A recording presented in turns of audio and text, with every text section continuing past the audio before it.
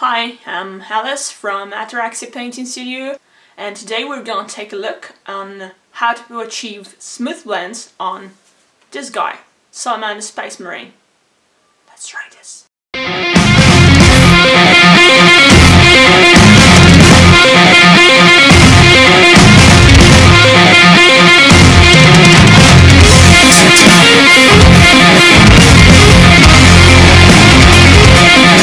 So everybody can agree in the world of our hobby that smoothness is something that looks really good on a model. But the truth is, smoothness isn't the hardest thing to achieve. It's mostly a matter of patience and controlled brushstrokes. There is a lot of controversy on this matter, and I myself trying to understand when to use smoothness and when not to use it. It's a big controversy, so I want to expand on this in this video because it's not really about that. But the point is that I think it's something that every painter has to have in his skill set, in his toolbox, to use when he chooses to. So what are the main components that helps us achieve that smoothness that we desperately looking for? Well, it took me a while to understand the process and the techniques you need to achieve it. And I'm gonna share with you my experience and what I learned from some of the best painters here in my country, in Italy. So the key components are mostly two. Number one, having a structured process, and number two, technique. So what I mean when I say structured process, I mean that you must have a very orderly palette with the base coat at the center, 3 lights and 3 shadows. That's pretty much it. Regarding technique, well, they are pretty much the usual. First, layering, most important. The process that I'm basing this video upon is mostly layering. Then we have some feathering and some wet blending, and finally some glazing. It's important to master all this technique, and especially to know when to use them. Exactly how you decide when to use smoothness and when to use texture. It's the same thing. I really want to assure you that I'm really not a master at these techniques. I'm just learning like you are, and I'm trying to share this learning process with you as better as I can. Learning from the best with patrons, with videos, and sometimes with private coaching. And this technique in particular, I have to give credit to Luciano Rossetto, who taught me this technique. So thank you, Luciano. So now for the color that we're gonna use. The first one is Piff Green from scale 75. Then Greenskin Flesh, also from scale 75, and then we have the bright green called Goblin Flesh. So you can substitute this with Caliban Green, with Warpstone Glow, and with Mood Green from GW. I like to add this Chimera Yellow, which you can substitute with some yellowish tone from GW. It's gonna be important for the salamander color scheme.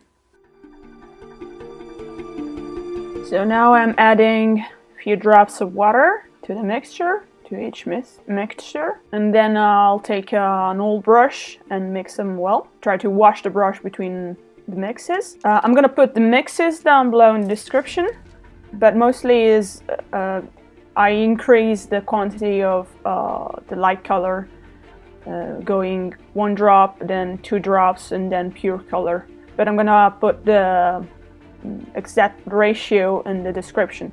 You also have to eyeball it, because even if I give you the exact drops, and not all of you have the drop bottles of paints, you're gonna have to adjust the hue and the value of the color and the shade of the color, whatever it's called. Remember, it's not important the brands of the colors, but I understand that sometimes it's also useful to know exactly which color to use. So the consistency of the paint is gonna be quite diluted, but not glaze-like diluted. You don't want to have thick paint like in a base coat. It's gonna be pretty diluted. We're gonna paint thin layers, reinforcing the layers as we go. So now it's time for the base coat. You can both use a regular brush, and it's gonna take a while, as I demonstrated here. Then I got tired and I used an airbrush because it's faster. But if you don't have an airbrush, don't worry, you can do it with a brush, no problems. The base coat isn't a strong base coat. It's a pretty thin base coat. It's not strong. I did it with a base color, but the final result, the final look of the mini is darker than the color itself, because I gave like maybe 2 or 3 layers of paints with an airbrush, and you can do the same with a brush. For this particular case, I didn't want to have a very strong base coat, so I gave less layers. So before starting any actual painting, you want to take in consideration that the miniature isn't lighted in the same way all throughout the miniature. You can imagine kind of like a grayscale, so on the top is going to be lighter and on the bottom is going to be darker. And try to take a good look at your miniatures and try to figure out what parts are going to be lighter and what parts are going to be darker. Also remind yourself that placing eyelets and understanding lights and shadows and volumetry and all the related stuff is pretty much the hardest thing to do. At least is what I struggle most with. So don't be hard on yourself if you don't get the volumes right. I myself not really sure if I always get them right. I know I've improved, but I don't always get them right, and there's always gonna be people who are not happy with your interpretation. Miniature world is about interpreting reality, is not copying reality. As artists, we can interpret reality and our piece as we want, but as I said before, you have to learn first how reality works in order to detach from that. So basic volumetry is something important for you to learn, and I know it's complicated, I'm still learning, and maybe we'll learn together. Now we are ready to take the first light. I always start with the light, but you can do the exact opposite. It doesn't really matter. It's just a matter of what works for you. You're gonna figure it out for yourself. So here, what we're gonna do, we're gonna layer. We're gonna do layers.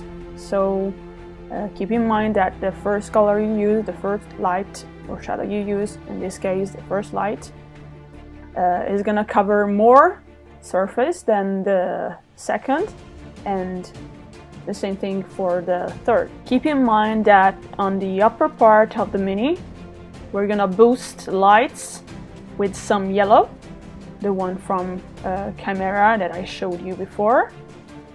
Added both to the mixture and maybe even purish on the parts that we want to highlight the most, that we want to draw the attention towards.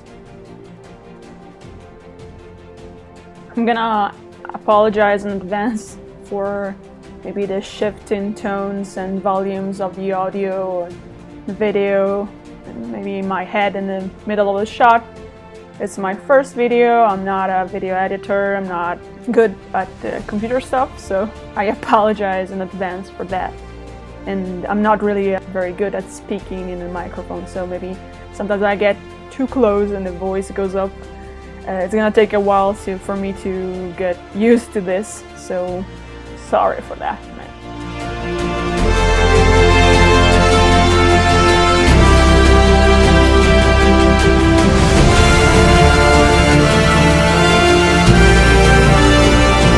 So here I'm reinforcing the first light with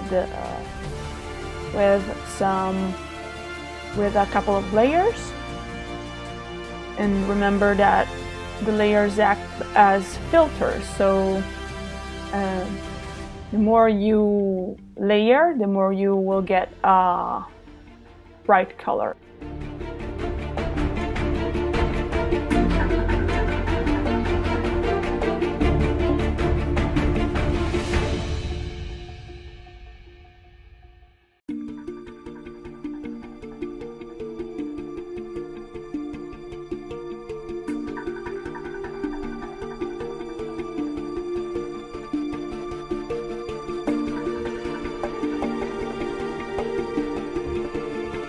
Then I'm gonna do the same thing with the second light. It's pretty much your choice if you want to start like stippling the colors or feathering the colors between the layers. Sometimes I do it, sometimes I don't do it. It's kind of your choice. It's the same process.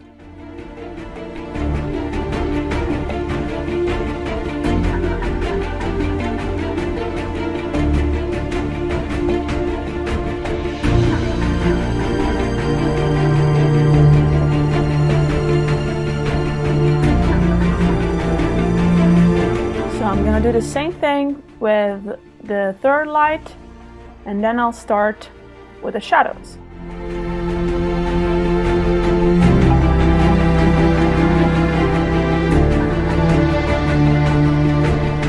I will start with the first shadow, layering it, trying to keep that base color in between the first light and the first shadow. The process is pretty much the same as you did for the light. Just try to keep space, a space of the base color between the first light and the first shadow. As part of my process, I give way less attention and care to the brushstrokes in the shadows than in the lights. So I'm not gonna do any stippling or feathering. I'm just gonna throw the general area where the shadows are gonna be. But that's my process. And remember, and that's it, I didn't show this color on the screen before, but I'm gonna boost the harshest shadows with some violet, because our highlights are yellow and violet is the complementary color of yellow, so I think it's gonna work well, but it's gonna be very, very subtle. So if you want to skip that, just feel free. So when you're done with this process, it's time to smooth it out. So to smooth everything out, I have learned a trick from Luciano Rossetto. On the miniature, the color up or down on the palette can be both a shadow and a light. It's very hard to explain in words, and it took me a long time to understand. Even with the master as Luciano Rossetto, I'm a little bit slow. So I'll show you what I mean. So I'm gonna show you from the iPad, which is gonna be clearer. A really useful trick that can help you is to consider that, for example, a second light can be a shadow of the third light. And in the same way, the second shadow can be a light of the third. Remember, as I said before, is mostly a work of patience and having a structure process. Following this simple but hard to understand concept and logic, I think it's gonna be very easy to get everything together and smoothing it as you want to. Remember that, like any work of art, it's never gonna be really finished. There is always gonna be something that won't satisfy you as 100%, but with time you're gonna get better and you're gonna be able to be more satisfied. As far as the technique are concerned, are the usual: wet blending, glazing, feathering, all the techniques. Try to be as clean as possible to control your brush strokes. Maybe do a little bit of stippling. With practice you will achieve the results you are looking for.